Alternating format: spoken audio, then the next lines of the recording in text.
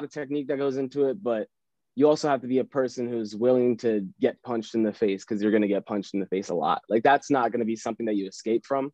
Mm-hmm. So I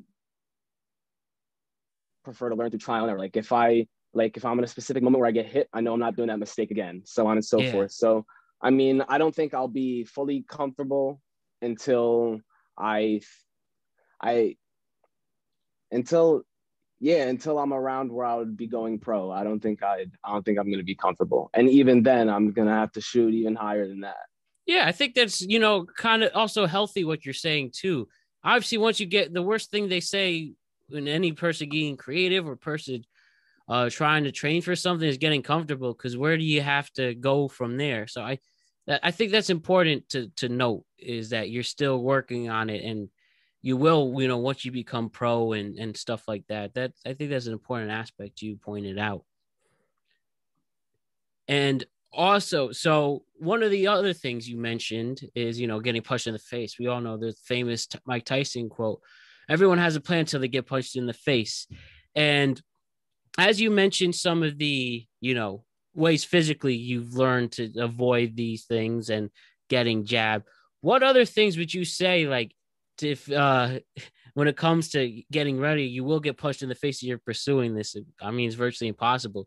Would you say it's like, it's not as bad as it seems, or it shows that you need to train better so you avoid these headaches and stuff? What would you say to somebody who needs to know, hey, you're going to get punched in the face?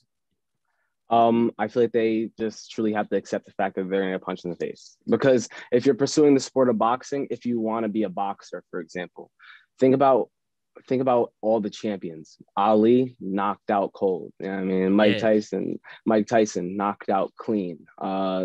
So on and so forth. I mean, the only person to never lose. Floyd Mayweather. There's everyone's getting knocked out cold. You see all the boxers' noses. I mean, Canelo lost. Canelo lost once to Floyd and also got knocked down before. I mean, Lomachenko, one of the best footwork of all time, looks like he's dancing in the ring. He got touched up and brutalized by Teofimo Lopez. You're gonna get punched in the face. I feel like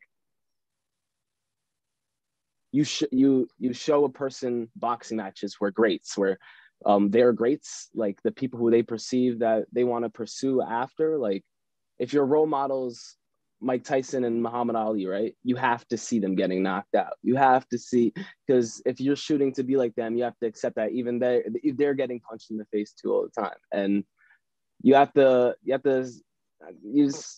got to get punched in the face. No, fair. At the end of the day, you just gotta get punched in the face. I think that's what it is. Like, if for a person who's scared of it, get them in the ring real quick. Tell them to put their gloves up real quick and just go at them from the sides, and then eventually just let them drop their hands and then take a few bare ones, not hard, and then show them that it's just a punch. It is. I mean, the human body can go through way more than anyone perceives that it can. It's wonderful. That really fascinates me, what the human body can deal with.